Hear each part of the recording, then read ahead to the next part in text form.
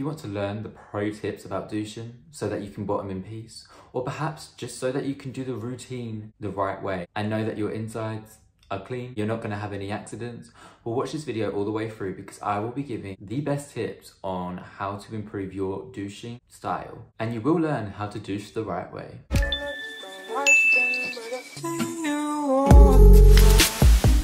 Hi everyone, welcome back to my YouTube channel. It's Stephenbrenland here with another video. I know a lot of you who follow me are interested in the gay world, or the gays and the girls, things that interest us. I spoke a lot about bottoming, I've spoken a lot about topping, but I think it's important to talk about beauty and how to look after your body. So I will be making a couple videos on that, and I believe that douching is a really important subject to talk on, especially in the gay community.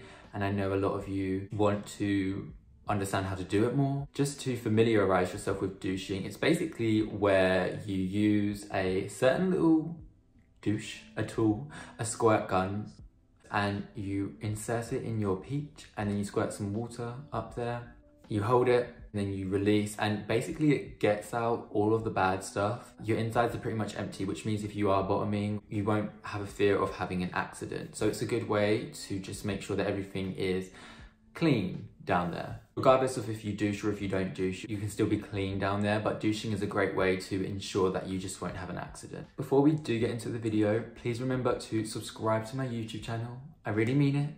Even if you are closeted and you always come back to watch my videos, listen, it's our secret.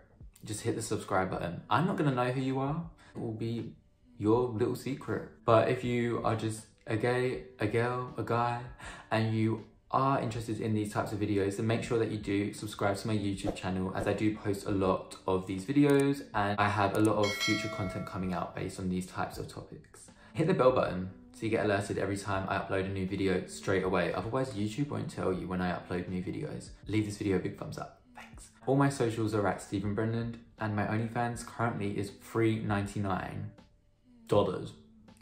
Okay, I decided to do a bigger sale, so I will link that in the description and in the comments down below if you want to check me out on there. The first tip on douching is to fill the douche with warm water. A lot of people will do it with cold water or really hot water.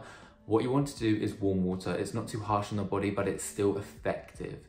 So please, if you're someone who fills up a douche with cold water or hot water, start doing it with warm water. Avoid using soap. That can be really harsh on your body, especially if you're going in. So avoid using the soap when you're douching, and warm water will just be fine. Now guys, when you are inserting the douche, please don't just push it in. Lube up the nozzle and then put it in. At the end of the day, something is still going in your body, so you need to be gentle regardless of how much experience you have, and just always lube up the nozzle. It makes the beginning process easier, and you guys know, if you bottom, you need to warm up. You need to warm up that peach, otherwise things aren't gonna end well. If you are not really familiar on how to douche, here is a quick rundown. So you will fill up the douche with warm water, avoid using soap, lube up the nozzle, insert the nozzle, squeeze the bulb to push the water in. You should be able to hold the water for a certain amount of time. You'll feel it in you.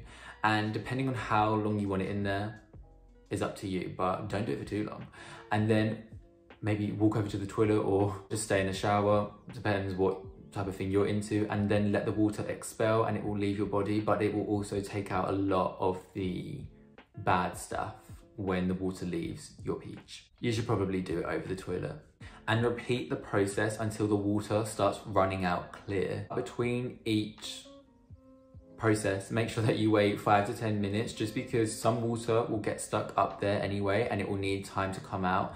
And also just don't do it again and again and again. Give your body some time to recover. It won't take too long, just 5 to 10 minutes and you'll be good to go again. But if there is water up there and it hasn't come out for a while, don't worry, what is in you will eventually come out. Now, a tip that I cannot stress enough is that when douching, please don't do it just before bottoming. I mean, you can do it if you want, but I do not recommend it. And the pro tip would be to do it a couple hours before you actually bottom. Another tip would be to not do it all the time. Unfortunately, when douching, you can get attached to it and then you start wanting to do it again and again. My friend struggled with this and he started doing it every day just because he liked the feeling of being extra clean.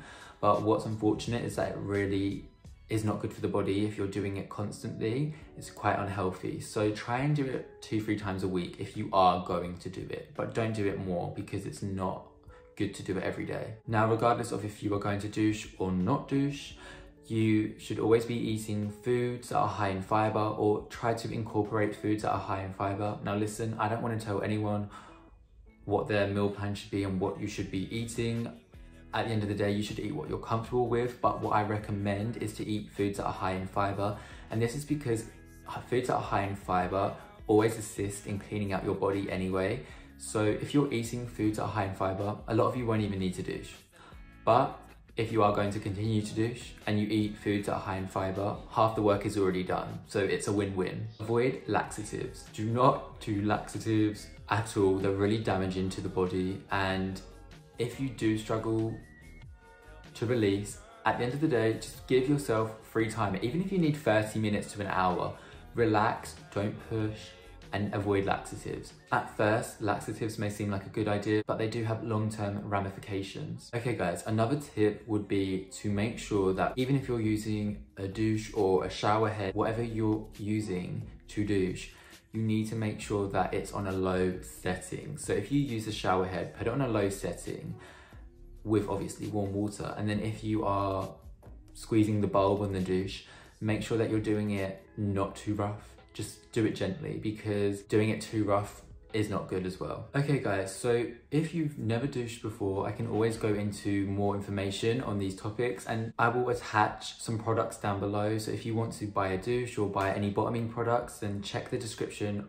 of this video, because I will attach all the products that I recommend for you guys to use. I hope you enjoyed this video. Remember to subscribe to my YouTube channel, press the bell button so you get alerted every time I upload a new YouTube video. Leave this video a big thumbs up if you want to see similar videos like this. And other than that, thanks for watching, and I'll see you in the next video. Bye everyone. Mwah. I know a lot of you who follow me are interested in the gay world, or the gays and the girls, things that interest us. Clean down there. Is to feel things aren't gonna end well. And you need, yeah. Laxatives may seem like a good idea, but they do have long-term ramifications.